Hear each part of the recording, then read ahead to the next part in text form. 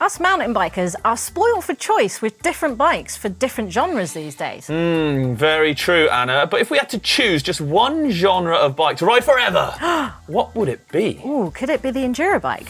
Well, there's only one way to find out. Stay tuned, everybody. Spin the wheel.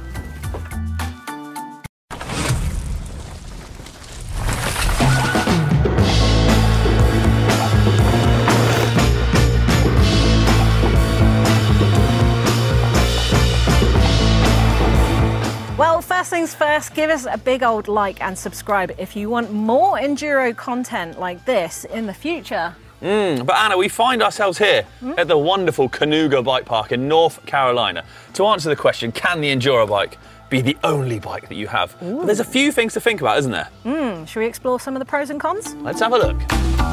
But what is an Enduro bike exactly?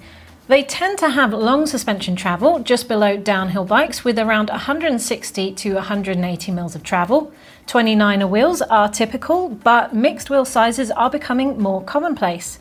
Now, 12-speed drivetrains, dropper seat posts and thicker tyres are also pretty standard.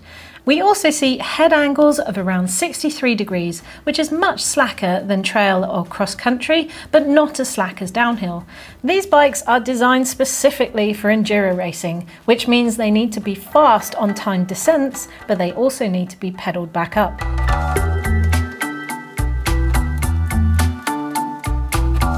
If you love challenging terrain and you're all about the descent rather than smashing up climbs, then the Enduro bike might be for you, especially if you can't decide between a downhill bike and a trail bike, because the Enduro sits quite nicely in between.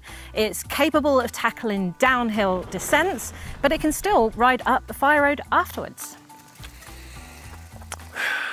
Anna, some valid pros and very good ones in there, but what about the cons? What if you are thinking, an Enduro bike is for me? There are some downsides to it. Look, an XC Whippet it is not. These things are not designed as such to be lightweight race bikes. So if you're thinking of going far and going fast, then it's not the one for you. They can also be a little bit heavy, you know, although they're made of carbon, the big heavier wheels, the tires and all the extra chunky suspension and stuff adds up. So you are carting around extra weight there as well. And the geometry, whilst it is comfortable, it's not the most efficient. So again, kind of goes back to looking at like that XC bike. If you want that racy position, you're getting nice and low and going out for hours and days on end even, the Enduro bike won't be that one.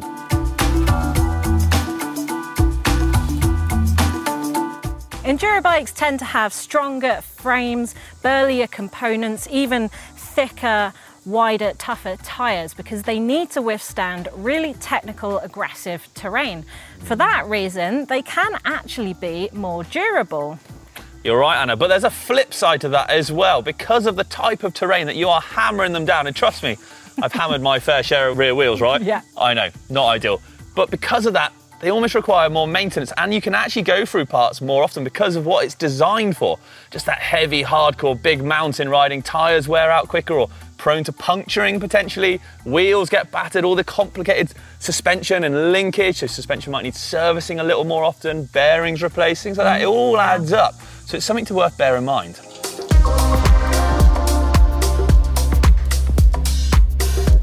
Right, I'm going to start with the cons this time, Rich, because obviously an Enduro bike isn't the best climbing bike out there. It can be quite heavy, which means it's arduous uphill, isn't it, obviously? And that sort of slack geometry means it can wander around a bit and feel a bit sluggish, especially on a technical climb, I'd say. Yeah, all right, you're negative, Nelly. Look, let me hit you with some pros, because the fact that an Enduro bike can still climb well is a pro, right? Yeah. So it's one up on a downhill bike. Oh, for sure. And they've got, you know, these days clever suspension linkages and kinematics means that bob isn't there like they used to be, bouncing around up and down. Yeah. So, you know, it can still climb. All right, it's not going to be an XC Whippet, but it can still get up there. All right, then show me. Come on.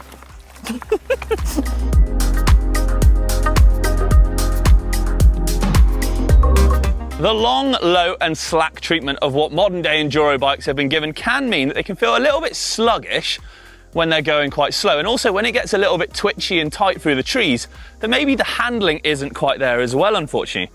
And that's not really going to help you. It's not going to feel like a nice nimble trail bike. Yeah, maybe, but that geometry that doesn't feel quite right when it's pointed up will feel great when it's pointed down. It will make you feel more confident on technical terrain like this and on descents, and it may up your skills, up your confidence, and that'll just up your speed. Winning.